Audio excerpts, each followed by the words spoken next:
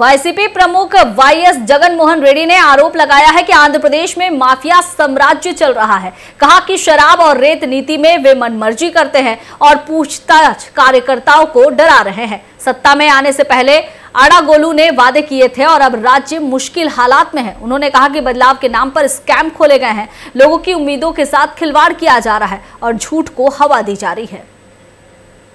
30 seconds like this doesn't happen. You'll not be in a position to take the whole gist of the whole narrative. So what I request you is, please take the inference from there, because you also understand Telugu, no? So please take some inference, do a bit of homework for yourself.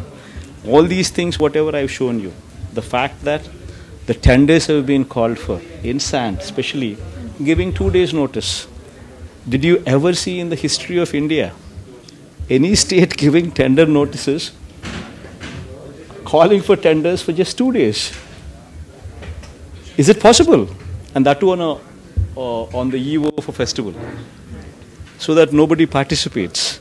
You don't want anybody to participate. That is the gist of the whole, that's the sum up of the whole tender documentation which has been circulated. And as far as liquor is concerned, you yourself are a witness to it. If you're part of Andhra Pradesh, Ramchandra, you're also part of Andhra Pradesh. You're a witness to it. I mean, why, if there is no, if everything is good,